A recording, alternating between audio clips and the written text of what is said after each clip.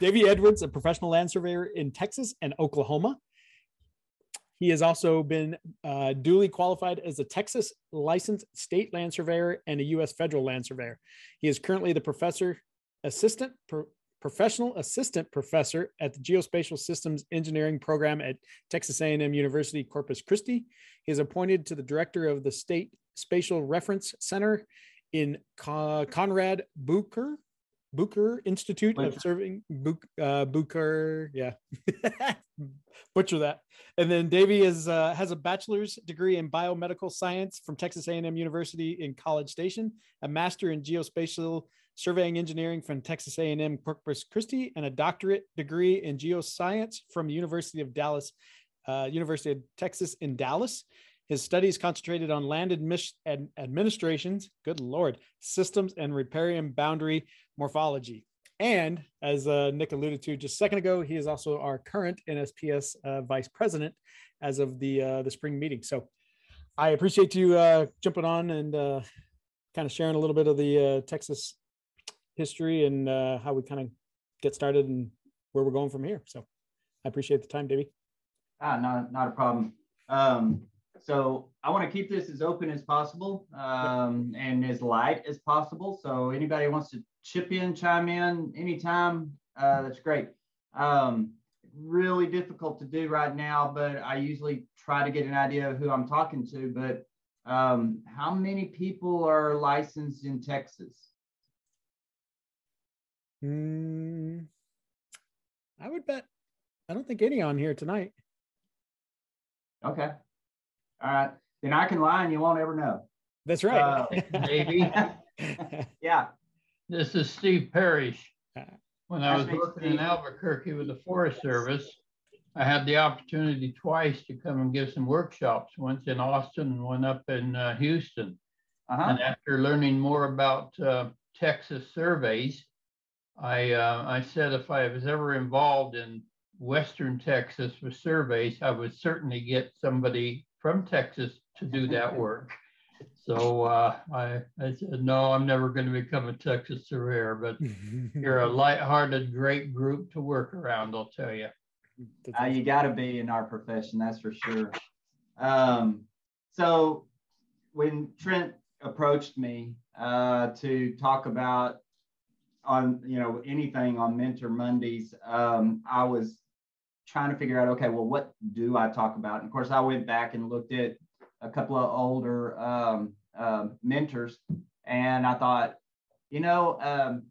I can try to talk about surveying in Texas, and I'd love to. I'm glad to talk about it. That's something that I teach down here at A&M right now. I'm a professor down here, and I teach this. But we also kind of wrap around what is the differences. We have our colonial states, we have our public land systems, we have things that we don't even understand in Louisiana, but then you got Texas. So when I was looking at, okay, what do I talk about? I told Trent this a while ago, we got about 3 classes we teach here that we spend a whole semester on: history, the cadastral system, legals, and try to put that into a 1-hour presentation. But then I threw this together today, and I thought, okay, let's talk about it. Let's talk about the legend, the myth, the reality of surveying in Texas. And so I threw together this slide. And like I said, anytime, guys, y'all have a question, whatever, chime in. We'll talk about it in more detail. We may finish it, we may not. Let's see where it takes us. So the objective is, of course, the legend of Texas. What's the history?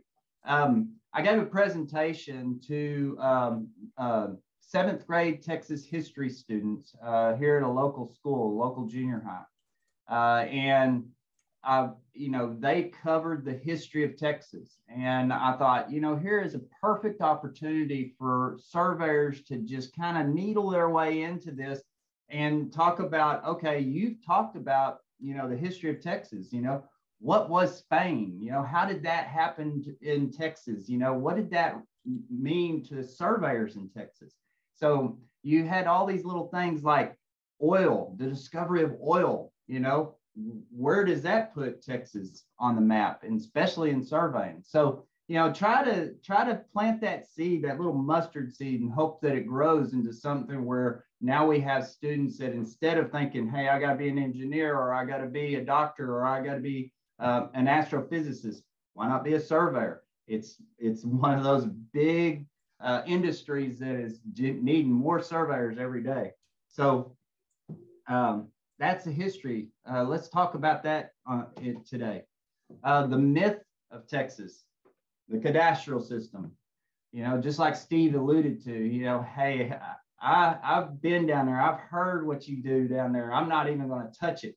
You know, the PLS system, we have a manual that we follow. Everything's kind of laid out. You know, when you're trying to do an original land grant survey, it's laid out there. But in Texas, we don't have this manual. We have a hodgepodge of different things that go on, but what dictates that? Well, we look at different things. We look at statutory law. We look at case law. We look at the legend of Texas, the history, what was involved in that. And then the reality. What's the reality of surveying in Texas? Can we do that? And of course, my answer at the end of the day is yes, it is something that we can all do. So, not what you think. So let's start with the Texas, the legend, the history.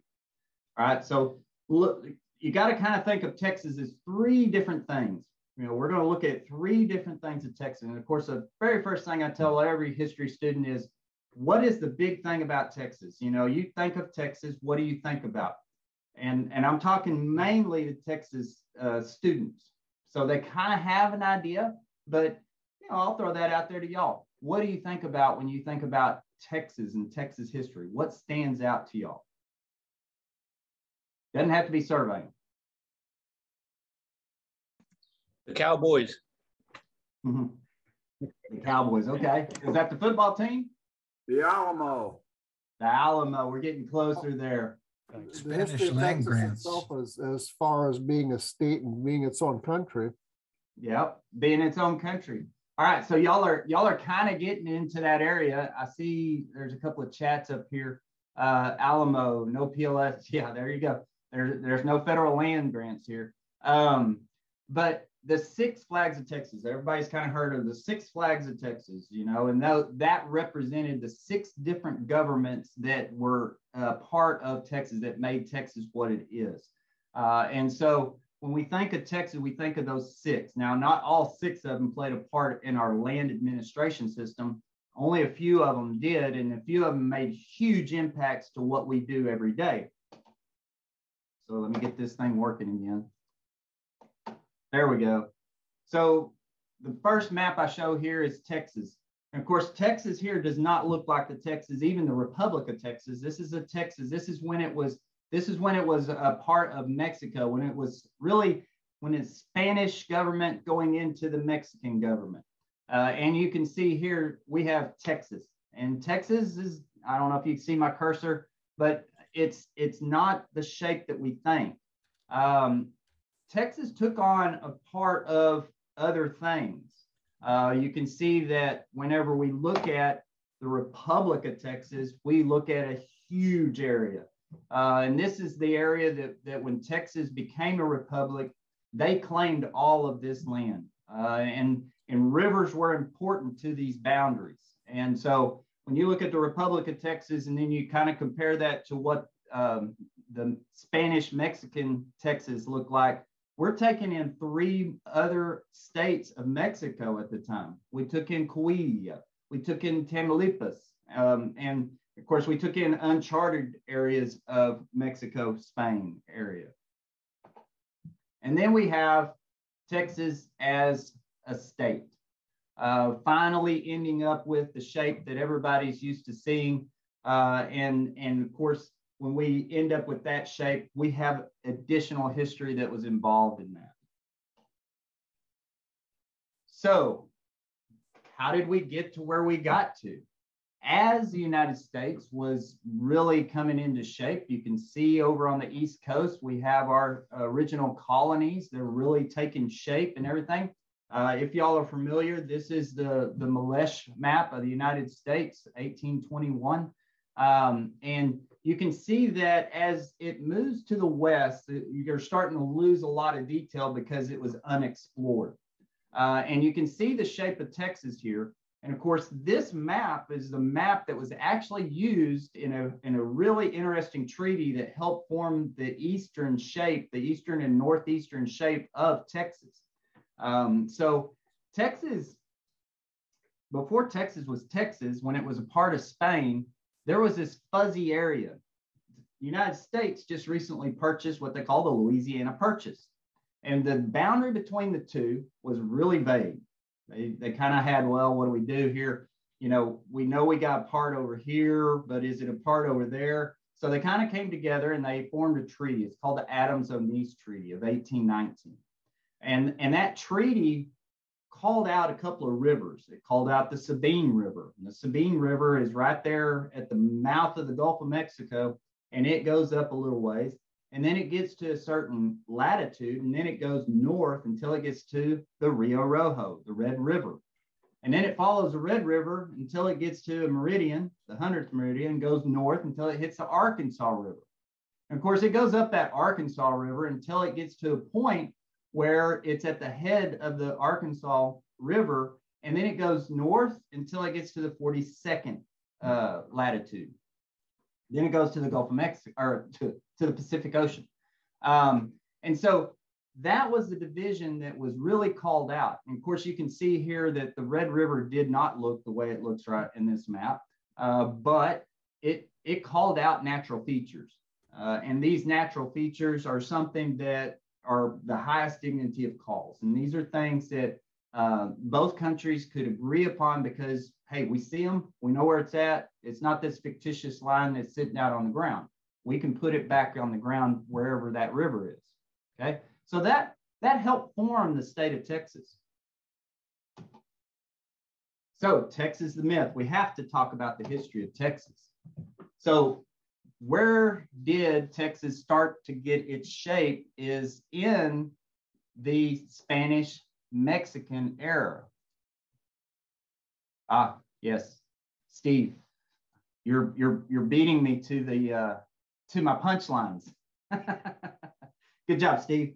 All right, so the Spanish-Mexican era. What you see here in this image is what we call porciones.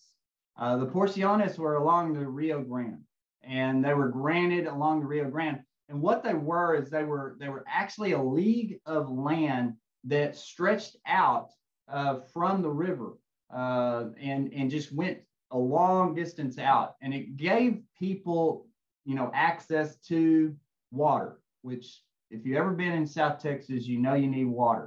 Of course, this area of South Texas is very good in growing your citrus crops. So it's something that, the Spaniards in New Spain were trying to make a living. They raised crops, they raised cattle, and they needed access to water. So this is the parts of the original land grant. But we have to look at what was the law at the time, all right?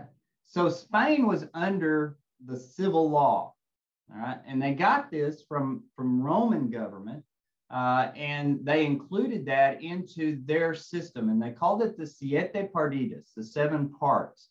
This helped form their government, but that was important to the cadastral systems and how you laid out riparian boundaries and littoral boundaries. So we have the Gulf of Mexico.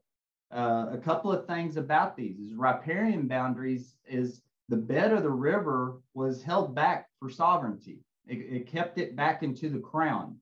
They kept the bed of the river, and the waters of the river were there to be used, but nobody could own the bed of the river. And in littoral boundaries, it was at the mean high tide. So it came up where sovereign was all submerged out in the Gulf of Mexico, but it came up on land a good distance because of the mean high tide. This is particularly important along the Gulf of Mexico, especially in South Texas area where we have really flat lands. So we have bays and estuaries where the actual mean high tide goes in several miles from where low tide would be. So it plays an important role in, if you get a Mexican or Spanish land grant, you have to apply these laws where the grant was first originated from, okay? Of course, what the deal was is Spain wanted to get missions out there. They were trying to hold on to their territory, especially in an area where the United States was trying to move westward, okay? And that movement westward, they were afraid they were going to lose their land. So they were out there in the furthest reaches from the central government. And what they were trying to set up were missions to convert the Indian tribes into Catholicism. They were going to try to make them Spanish citizens. And of course, that didn't work out to their advantage. There was some that would convert, but a lot of times they didn't. And of course, where you had missions, you had military presence. And of course, where you had all that, you had growth of towns. And of course, the famous one that everybody knows in Texas is the Alamo. And that took shape in San Antonio. It was on a river. There was a good town that was growing around the mission and the fort. So that was why, you know, those missions were established out there. But there came along a couple of Anglos from the United States that said, hey, we would love to try to set up some colonies. And of course, the famous one in Texas was Moses Austin. Now, Moses Austin talked to the Spanish government, convinced the Spanish government to allow him to be what they called an impresario. And of course, an impresario is kind of like a mayor, but he was also the person that would go out into any other country, try to bring them into the Spanish area, the colony, and allow him to give them the land. And of course, they set up what they call the colonialization laws. And the first ones were out of the Spanish government, and they kind of gave instructions. Of course, these instructions for surveying at the time was how much land you got. So if you were coming in as a head of household and you were going to raise a farm, you got a certain amount of land, maybe a league and labor. If you were wanting to raise cattle, you might have gotten more. You might have gotten a sitio. So there were certain things that were attached to that, though. If you came over and they gave you land, you had to have it surveyed and described. And of course, the impresario was usually the surveyor. And then once he went out and surveyed it, then it was returned. But to settle on that land, you had to take an oath to the Spanish government and become a Spanish citizen. And you had to convert to Catholicism, which was a little bit difficult for a lot of the Europeans that were coming over because they weren't coming over with the same religion as Spain was at the time. So this didn't quite occur under the Spanish government. He was given the land, but he didn't quite see it through. Instead, Stephen F. Austin, which you may or may not have heard, his son was the one that brought over the majority of the families, and it was under the Mexican government, which the Mexican government carried over the Spanish colonial laws. And so Mexico then claimed their independence in 1821. And so at that time, they fought, got their independence, and become a part of Mexico. I'm trying to keep up with the chat too while y'all are saying that.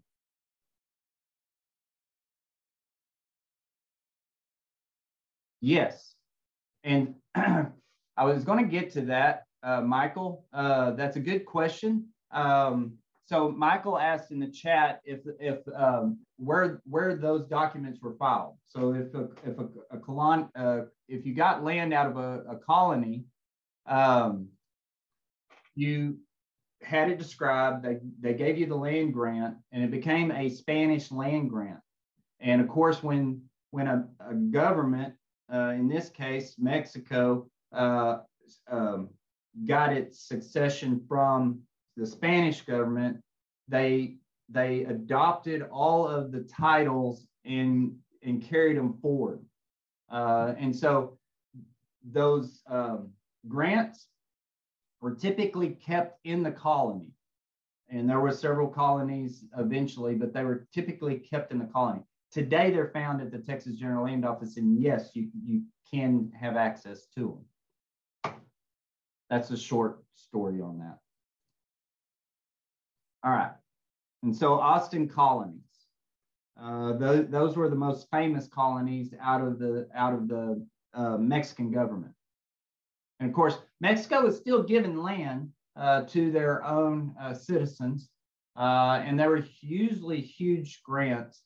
Most of them occurred in the South Texas area where I'm at right now, here south of the Oasis River, north of the Rio Grande. But there were several of them out there, which we can go into later. And so, Michael, here's one of them. This is actually Stephen F. Austin's land grant in his own colony. What do y'all notice about the land grant here?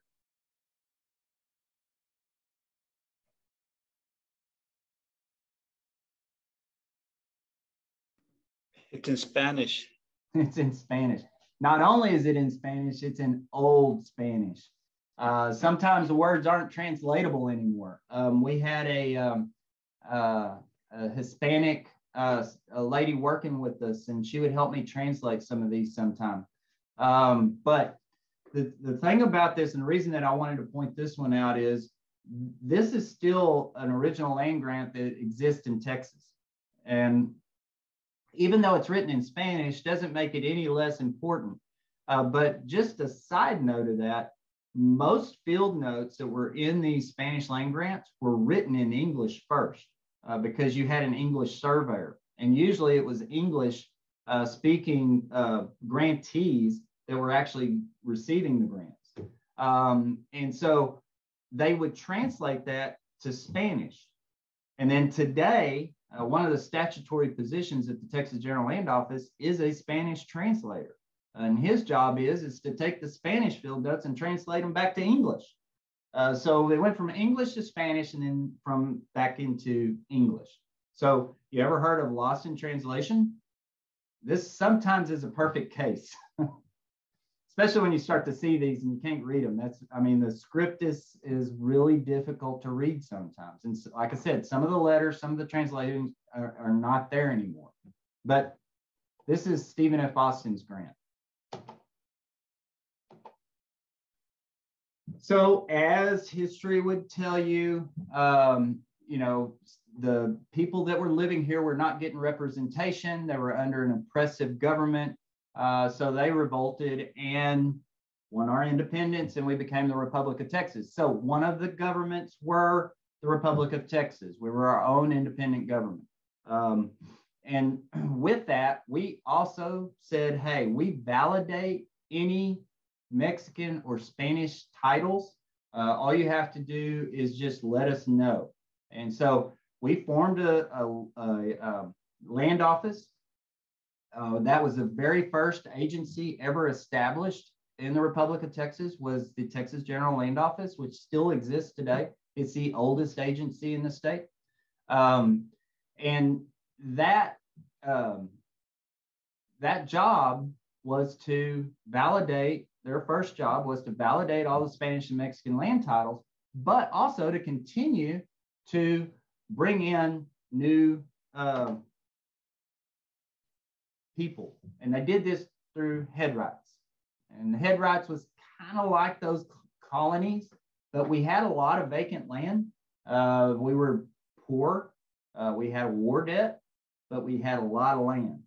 And so if you came over and you're a head of household, you got usually a section of land. If you were a single man, you usually got a half a section. And of course, they dwindled down through the years. But that was some of the first things that they would put up is a head right, first class head right, second class head right, and depending on the era, that's what you got. Another thing is we had no money. So how were we going to pay the people that helped us to defend our rights? So we set up bounties and donations to give to the families of the Alamo and to give to those war heroes that won our independence. And there are a lot of them out there like Davy Crockett, Jim Bowie. They are all out there, even Sam Houston. But one thing is we realized we were not going to make it. We were struggling. And so we needed to move into the United States. That was our only saving factor, is we couldn't pay off our war debt. It wasn't growing as fast as we needed.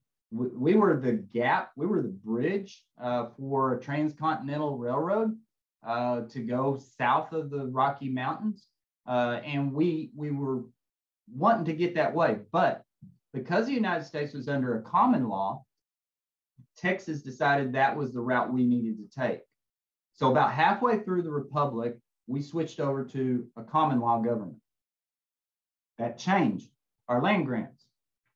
Again, instead of just any perennial stream running through land grants being sovereign to the crown, or in this case, sovereign to the government, it had to be a statutory definition of a navigable river. Also, along the littoral boundaries, along the Gulf of Mexico, instead of them being the mean higher high tide, we now moved down to the mean high tide, giving more land to the upland owners, the people that were getting the grants, and less land for the sovereignty.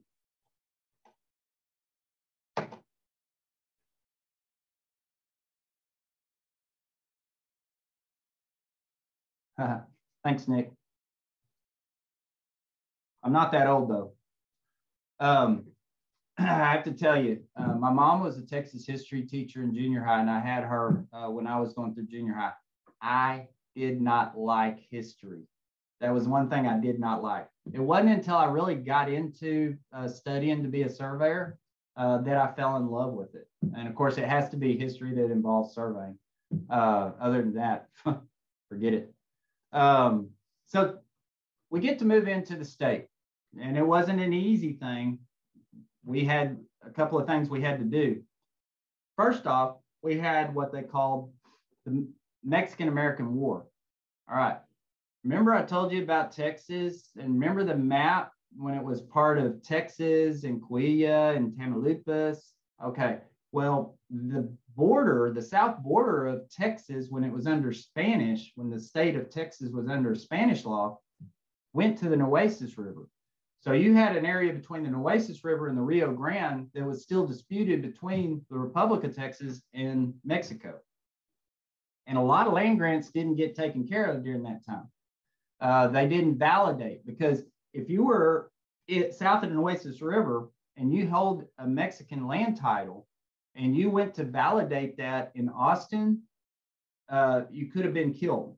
Santa Anna didn't want you to, and he told you that you weren't going to do that. So they were reluctant to go get them validated.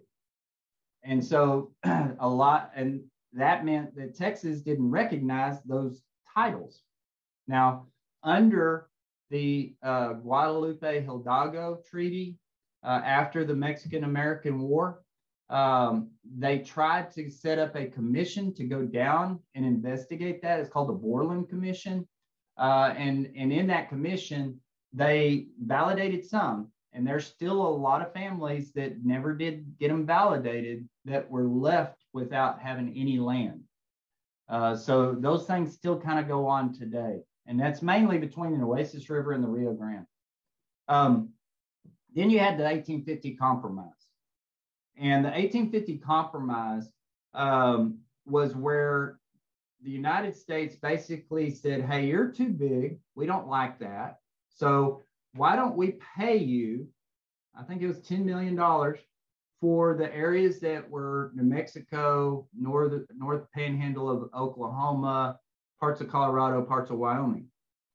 And then instead of like all the other states that were joining the union of relinquishing all their land to the federal government said, hey, why don't y'all keep your own land? You have a great system down there. Of course, I think they were just scared of surveying in Texas. But they basically said, you keep your land and you pay off your own war debt.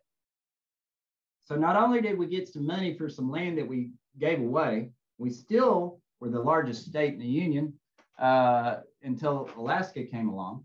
And then we kept our land. There is no federal land in Texas that was given to them. It's all been acquired. So our military bases here, the like forest land or grasslands that are national lands in the state of Texas, they've all been acquired and not given to them. Okay, let's see. The 1850 Compromise took care of all that. Okay, so Texas continued to look at this as a win-win situation. And a part of that was, okay, now we can start giving more land. And part of those were the scripts. And of course, the railroad scripts is what really took off in Texas. The railroad scripts, we would give, and of course it changed, but if you were to build a mile of railroad, we would give you X amount of sections so that you could build a mile of railroad. And of course, this was starting to get into the survey instructions. So you lay out your baseline for your railroad. That'll be the baseline for your section. You survey off an odd section for your railroad, sell it, and that money will pay for that mile of railroad. But you had to survey an even section, call it section 2, adjacent to your section, and that goes back to the state of Texas and goes into the permanent school fund to help build our schools. So they would go out and they would survey 2 sections at a time, and they were sections. The instructions were to keep them as square as possible, 640 acres, which ended up being 1,900 barras, which is what I want to move to instead of the international foot. Let's just move to the Spanish Barra. We'll be good. But 1,900 barras is a mile. All right. So now we're starting to see this resemblance of sections in the state of Texas. And they surveyed them out in 2s, in pairs. Now, eventually, as the land decreased in value, that meant as it moved west into the desert, they had to give more and more land. And one of the biggest railroad survey systems in Texas is called the TMP, the Texas and Pacific Railroad, and it's the 80-mile reserve. That meant for 1 mile of track, they got 80 sections that they had to survey because it was 80 miles wide. Okay, that was primarily in the area where you turn there at Pecos, where the Pecos River, all the way to El Paso. And of course, Steve, you'll probably know that area being from New Mexico. That is the closest thing that we have to a sectionalized system out there. And I call it the pseudo sections because there are 48 section blocks. And we really didn't have a baseline. The baseline was the border between Texas and New Mexico. And Michael, yes, they did refer to townships, but not necessarily ranges. What they referred to was blocks. All right, so you did have townships, but you had blocks. So some of the areas like in West Texas, you may be working in Township 5 South, Block 48. And they numbered them from the same way, from the northeast corner, 1 going west through 6. So you had 6 miles across, 8 miles south. So 48 sections going down that way. And there are also adequate descriptions in those sections. But you'll, for another time, and I'll get to it in a minute, they didn't set every corner. So you didn't have much to go off of. All right. reading yours, Nick. Yeah, and of course, yeah, the original line was all on paper. And also out there in West Texas, they don't believe in curvature, so you can't apply the curvature of the Earth as well. It's a flat area. That's flat earther area out there. And then last thing I'll talk about state of Texas is Spindletop. All right. So Spindletop was in the Beaumont area of Southeast Texas. And that's the biggest oil well. It was discovered in 1900, but that changed everything. So before that, when you got a land grant, you got everything from the center of the earth to the heavens in the sky. But after Spindletop, they shut down the release of all land grants, and they redid everything to where the state of Texas retained mineral rights. You got a portion of it, but you didn't get all of it. And so that changed the dynamics and really changed the outlook of Texas, because Texas was able to retain a lot of their mineral rights, which helped pay for the universities. So all your state universities, it helped pay for the public schools in Texas, especially out in West Texas, where you have your Permian Basin out there that is just still bringing in huge amounts of oil royalties, and that keeps our school systems paid for here. Now, it doesn't pay for everything, but it does help pay a lot, and that's what it's there for. All right, so the reality, and this was the reality of surveying in Texas. All right, so we talked about colonies, but one thing we didn't talk about is how it was originally divided up. And of course, Texas was really kind of towards the 19th, 20th century, it was all kind of allocated for. There was supposed to be, everything was surveyed, everything was allocated. We knew what was still unpatented land, what was patented land. And these came through all of the land districts. So Texas is so large, it couldn't keep up with everything. So they broke them down into districts. And then as population, as the development start to increase in certain districts, they broke down into counties. But how things are filed were the original land districts. So you go to the Texas General Land Office website, you can look up your area and pull out the land grant with the original field notes attached, but you have to know what district was it in originally. So if you're in West Texas, you're going to be in the Bear District. And the Bear District originated in Bear County, which is San Antonio. But then you get into areas over in Southeast Texas, you have the Harris District, which is Harris County, and that's Houston. But up in my original area is Wise County, up in the Fannin District.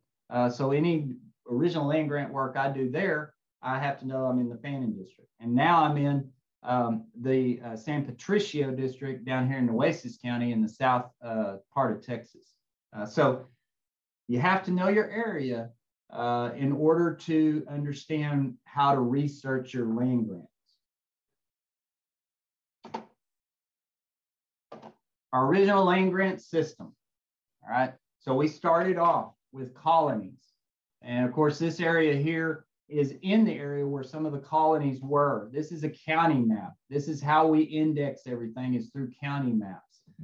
We look at these that, like the Juan Padilla here, it has a T in front of it. So if I see that T, I know it's a Mexican land title. And it was originally titled April 6th of 1830. Okay, so Texas didn't come along until 1836. So this was between 1821 and 1836. So this was during the Mexican era. And so you just have to look through all of these to try and find out. Over here, you have the Henry Roth, and it's a first-class headright. So this could have been, of course, I'd have to look it up, but this could have been under the Republic of Texas. So the grant would have been under the Republic of Texas. So you have a mixture of different grants, different timeframes throughout the whole state of Texas. And then you have our pseudo-sectionalized area out in West Texas. This is in Culberson County. In Culberson County, you have public school lands and you have university lands. You have the T&P Railroad. You have other railroad companies out there and filling in these gaps. And as you can tell, there are areas where there has not been any patents issued. These are still lands that are unpatented, still sovereign to the state, but they're noted here as being surveyed. But there are other areas where you have issues with the surveys, and they don't match up exactly right. And what does that mean? So you can see here, these blocks are going 7 miles long and only 5 miles deep, or 4 miles deep in this case. Okay, so they're not completely like a township and range that you would see in the public land system, but they are mile by mile in some cases. Some cases they're 1.25 miles by 1.25 miles, but we'll deal with that later. We have our field notes. You have running field notes in the public land systems. We have field notes for each section. And that's the difference. When we reconstruct, yes, we may have simultaneous surveys done on the same date or near the same date by the same surveyor, but we don't double proportion. Instead, we have to treat each section as an individual in areas like that. We have junior senior rights in some areas. So you have to know where you're sitting, what's adjacent to you to apply these different laws. And we have field notes you can't read. So unless you're fluent in ancient Spanish, maybe you can, and really good at reading script. You know, my eyes are getting worse and worse every day. My glasses are thicker and thicker. So, you know, eventually I'm going to hand this off to hopefully some younger surveyors and let them do it. But I enjoy what I do, and I enjoy interpreting these. I enjoy putting them back on the ground in their original capacity. And I've done it before. These are shots that I've taken out in the field. I was in private practice with my father. I'm a son of a surveyor. That sounds like a cuss word, but I was born into surveying. As you could tell, whenever Trent mentioned that my bachelor's is in biomedical science, I tried to run away from it. I wanted to be an orthopedic surgeon so bad, but I circled back around. Medical school didn't want me. I knew I was going to be a doctor, but who knew I was going to be a doctor of surveying? But I had fun doing this. When I came back and started working with my dad, I thought I'm going to get licensed in 80 states. But the reality is it was to provide my clients something that nobody else could provide them. And it wasn't being licensed in a bunch of states. It was being licensed as much as you can to get a project accomplished. For me, that was to be a licensed state land surveyor in Texas, which there's only 59 in the state today. We lost one a couple of weeks ago. And of those 59, 2/3 of them are over the age of 65. And then to be licensed in Oklahoma was a give me because I lived on the Red River. I was like 20 minutes from the Red River. So I want to be licensed in both states, but then that meant be a federal surveyor as well. So the Certified Federal Survey Program came around. So to be able to do that and then go out in the field and find these original land grant monuments, they're still there today. These are just a few pictures of them that I found over the years throughout the entire state of Texas, and some in Oklahoma I didn't find. This monument here, I don't know if you can see my cursor, it's the one with the Jeep. That is one of the Red River monuments that Colonel Stiles and Arthur Kidder set in the Oklahoma v. Texas Supreme Court decision. It was out in the middle of the woods. This area, as you can see in the trees, will get flooded up to 4 feet when the rivers flood. So it's sometimes underwater, but we happened to chance find this behind these logs. And if I could zoom in on it, you can see Texas was carved out on one side, Oklahoma on the other. And you can see over here that it says, it looks like it's upside down actually, but it has a D, U, and an M, mud. It was a sandstone that was called out in the original survey. It was actually on the line. It wasn't a actual corner. But where my pole is here, the Seco pole, that's a rock mound under a fence. You can see it there with my machete at the bottom. The one with the mule in the background is a set sandstone out in West Texas. The one above it is a TMP. The remonumentation of it is the brass cap in the concrete, but the original stone here, you can barely see the T and the P. The P is more prominent, but that was the original monument that was set in 1876. The one with the field notes that are flying in the wind over here, it used to be a stone mound, but now it's flat. So we find those every once in a while. And of course, you got to have good help nowadays. With Bernie Sanders by my side, he's the guy that I get out there to look at my instruments when I'm having to collect static data. He's real good at sitting in that chair, staying warm in this Texas heat. So that's it. I think I've got a couple of minutes for questions. I do want to point out that on June 17th, the TSPS, Texas Society of Professional Surveyors, the Dallas chapter is hosting a virtual lecture. I'm going to be the lecturer, and I'm going to give 2 different lectures. I'm going to give one on the Red River, surveying on the Red River, which that's my expertise is the Red River.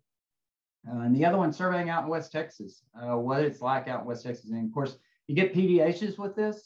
So if y'all need PDHs, it's up to 8 PDHs with this. And so I just wanted to make that plug. If you're interested, you can contact me, or you can go to the TSPS website, and there's a place you can get the information there. So I want to open it up for questions. Anybody got any? That was awesome. I'll throw the link in our follow-up email as well, Davey, to promote that. Okay. Yeah, I did see that when I was searching some stuff for the Red River. That's cool. That'll be a good one. Roberto, go for it. Thanks, Trent. Wonderful presentation. I'm curious, what exactly are you surveying along the Red River? Okay, so for me, we can put my disclaimer out there. I'm currently working on about 3 different lawsuits. So if you're on the other side, don't take this with but really what I'm working on, I've got a couple of them that are evulsive events that, you know, the 2000 Red River Compact put a lot of issues out there that a lot of people don't realize. And one of that is no matter what caused the river to change course, whether it was avulsion, erosion, or accretion, the river, the south bank of the river at the vegetation line is always a jurisdiction line between the 2 states. That doesn't change title ownership. So if you have an avulsive event, you may have land that now lies in the state of Oklahoma if it was granted out of the state of Texas, and vice versa. And it puts a really predicament on, you know, what do you do with that?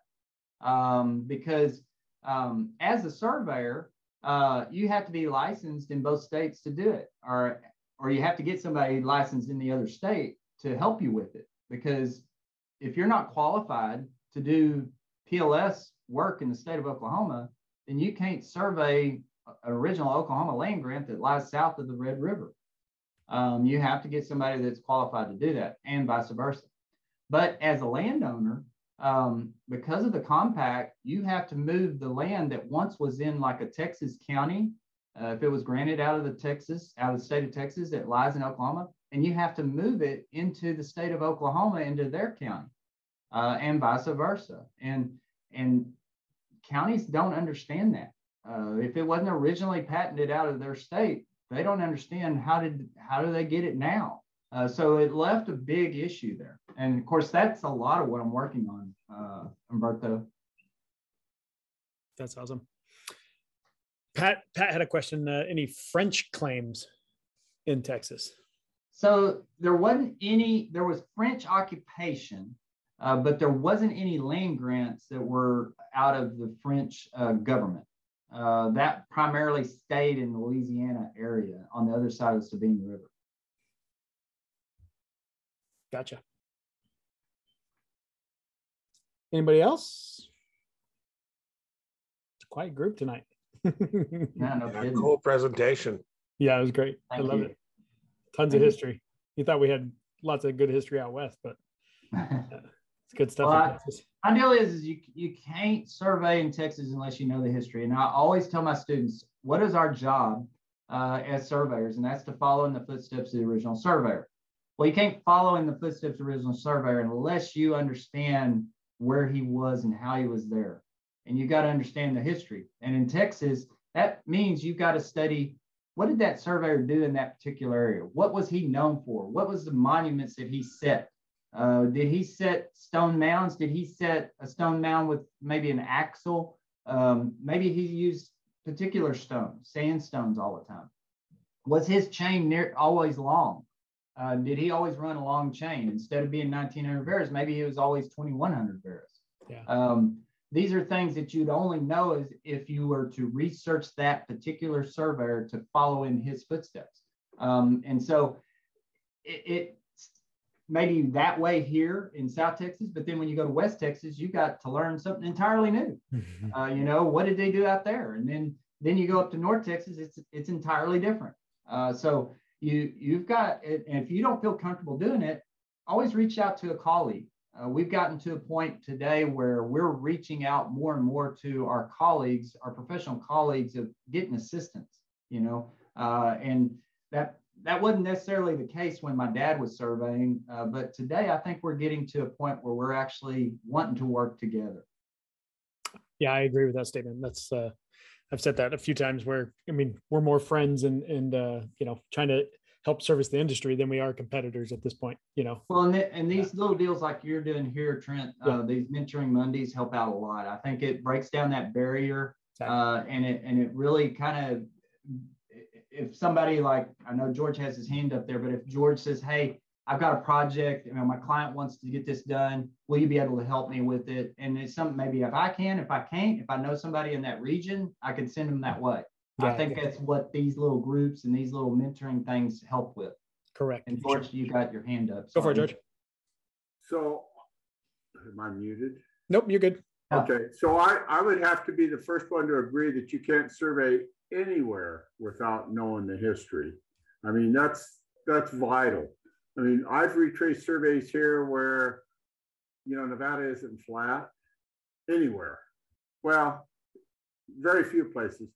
I've retraced surveys where it's pretty flat east-west, but slopey north-south, and the surveyor laid his chain flat on the ground and set all these monuments. So you fit east-west, you don't fit north-south, and you got to figure out why the heck why you're not fitting. It's just amazing what you can come up with if you understand who did the survey and how they did it.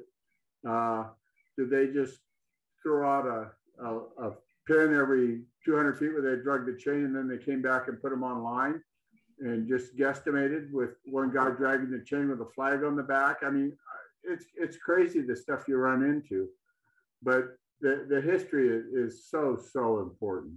And I'm like you, I share I hated history in high school. I fell asleep in that class. I got good marks in it, but I mean, I hated it. It was boring. And then I get a job surveying, and worse yet, I get a job doing water rights, which is researching deed history back to who knows when. So fascinating and so interesting to learn who was here then and who they deeded to and how the land transpired in title from them. And Trent, check me if I'm wrong. Don't we have some property in Nevada that's now in Arizona because of the river? I would think so. Yeah. I mean, I think we've got some going back and forth there too. Yep. Exactly. I think there's some in California down south on the Colorado River. Exactly. Yep. Those darn rivers just don't stay put. Yeah. There's two really good ones in the leave it up to Parrish, because Parrish is famous for finding all the fraudulent surveyors. I'll go with Parrish's first. How many fraudulent surveyors in the state of Texas? Did you find any? Is it fraudulent surveyors or surveys? Well, one and the same, right? I mean, yeah. Yeah. So yeah, we do have quite a few. And of course, if you don't know, I've served on our board as a LSLS member, but I'm serving right now as an emeritus member. And we come across a lot of funny things, as you can imagine. But you know, I don't know if I could answer that because there's so many. But you do find them. And even the fraudulent surveys. And we have court cases that deal with those as well, that we have to go back to reconstruct, you know, because you have to assume when you read field notes that the surveyor did what he said he did, even though he may not have. And so we have court cases that deal with that. Gotcha. To go back to George's statement real quick, I got a little story. In Central Texas, there was a German immigration survey that was established, and it was established in a similar fashion as sections. But what they did as they were surveying the sections, they broke them down into half sections, north half and south half. But a colleague, and we set up a course out there. Of course, the course is no longer there. It's called the Brady course, the Heart of Texas course. And they were trying to find these monuments of these original land grants, and they could never find them. And subsequent surveys showed that the original land grants were, instead of being kind of square cardinal bearing, they had like a rooftop effect. So one set of monuments were further north than the other, and then go another mile to the east, they would be further south, so creating this little rooftop effect. And of course, it dumbfounded a lot of people until somebody was doing some genealogy work at the land office, and a colleague of mine, you see him right here, he's got a red cap on, older gentleman, one of my mentors. He served 20 years as a survey director for the General Land Office. And a lady doing genealogy work came to him and said, "Hey, I'm looking for anything, letters, whatever, from this guy." And of course, the guy was the original surveyor for that system, that German immigration system. And he found some of the letters that were sent, and this was from the lady doing genealogy work. It was sent from him in the field to his wife back east. And it stated that what he did is he set a baseline, east and west baseline, and he set 5 field crews mile apart from each other and told them to go north until you hit the Colorado River. And as soon as you hit the Colorado River, then move 5 miles west and then go back south till you hit the baseline again. Well, as you can imagine, all the rough terrain in the hill country of Texas, plus having to dodge arrows from Comanches, they weren't quite jiving as they were going north. And they never made connecting east-west lines. And those letters that came from him writing home, exactly explaining that, helped the surveyors 50 years ago find these monuments. And so how else would they have known that unless somebody was working in the history part? That is crazy. That is awesome. That's a great story. That is cool. Schroeder was looking for the explanation between basically registered surveyors and state surveyors. Okay. So we have a 2-tiered system. One of our oldest systems is our LSLS. They started examining LSLSs in 1919. But an LSLS is a licensed state land surveyor, and a licensed state land surveyor is duly qualified to work under the authority of the Texas Land Commissioner.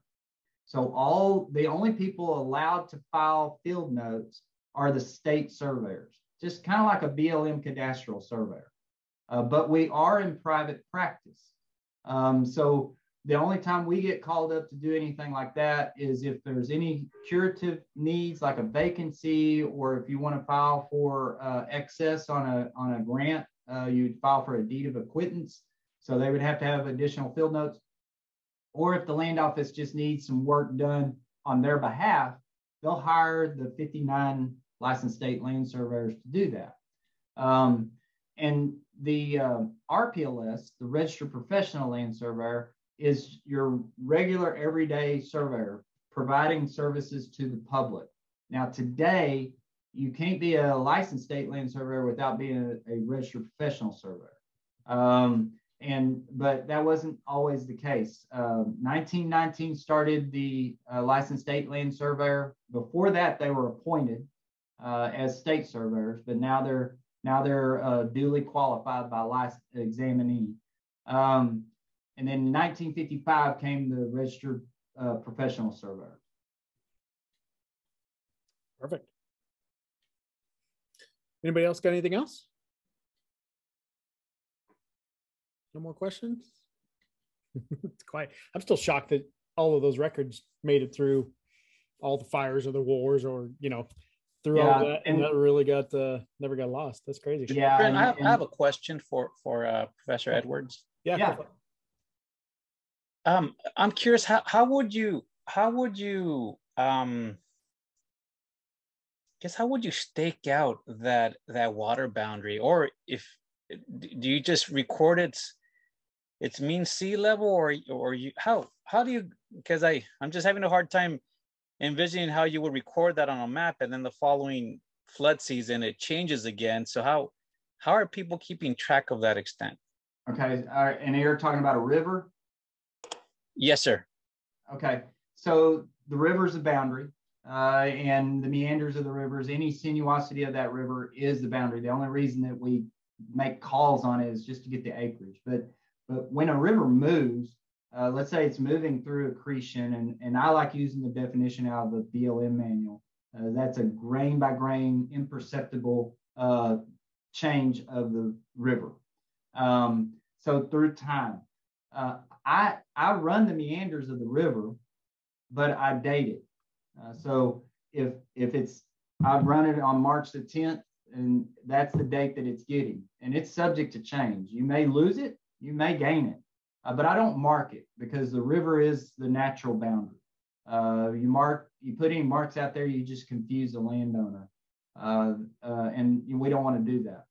But there are cases where, you know, an avulsion may occur, and you may have to try to determine that avulsion event, and to identify ancient channels may be your job.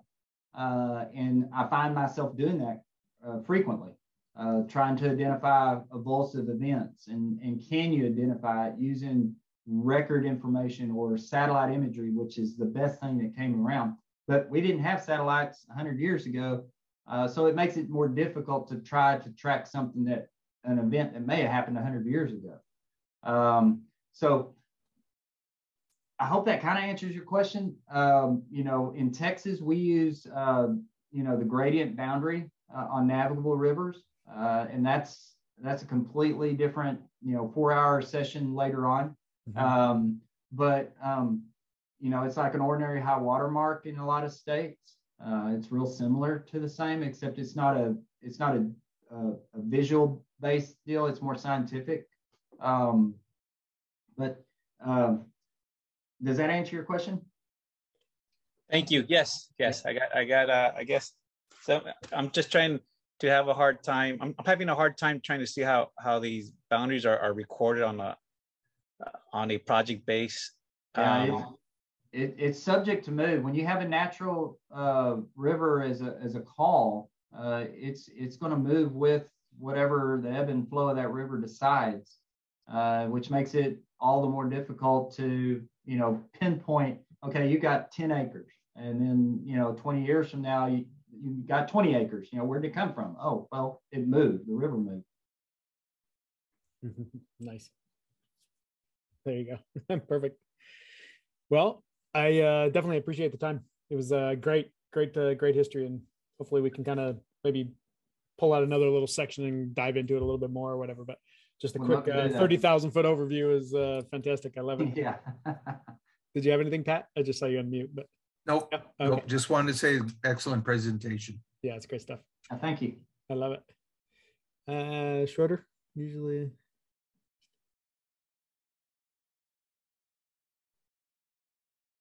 Yeah. Got That's the same here. Yep. That's coming from Alaska. Schroeder's in Alaska, so yeah, perfect. Sweet. Well, I thank everybody's time, and we will be back again next Monday. I appreciate it. Awesome. Thanks, guys. Thanks, Davey. Thanks, Davey. Thanks, Trent, for making this happen. No worries, bud. Have a good day. See ya. Bye.